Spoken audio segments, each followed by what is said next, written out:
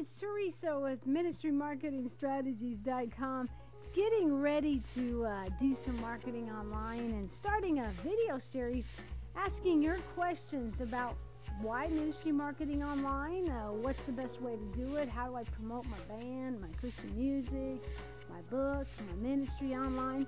Question number one, just a simple question: why even go online?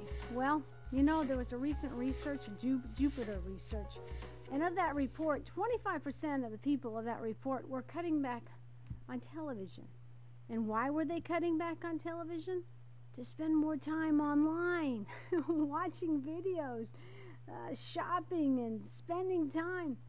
Amazing stats. I read somewhere 24 of the 25 largest newspapers are experiencing a decline in their circulation. Why? Because people are going online. YouTube is the second largest search engine. I love video, so that really excites me up. So we're going to ask questions like that. Why market online? Well, you can learn how to harness the power of the internet, and you can be tech challenged and still do it. So we'll ask some more questions, but number one, no doubt about it, any ministry marketing plan has to focus online. There's so much there for you.